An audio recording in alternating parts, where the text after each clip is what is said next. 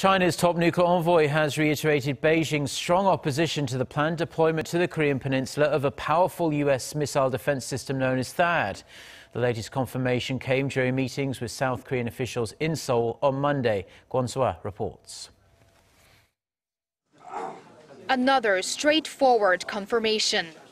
China's special representative to the six-party nuclear talks, Dawei, has reaffirmed Beijing's opposition towards the possible deployment of a U.S. THAAD missile defense system to South Korea.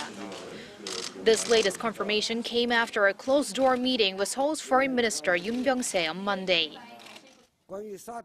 China is opposed to the US and South Korea's stance on the deployment of THAAD in South Korea. We explain China's stance and hope that the US and South Korea give weight to China's interests and that they handle this issue appropriately. According to an official at Seoul's foreign ministry, the issue was also addressed during a separate meeting between Woo and Vice Foreign Minister Im Seong-nam earlier in the day.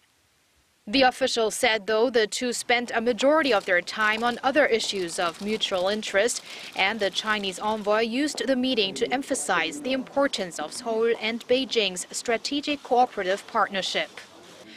Seoul's foreign ministry stated that Woo and Foreign Minister Yun assessed the unprecedented strong UN Security Council sanctions against North Korea, which were formed through some 50 days of close cooperation, would be adopted soon. It also said that China vowed sincere efforts towards an effective implementation of the sanctions.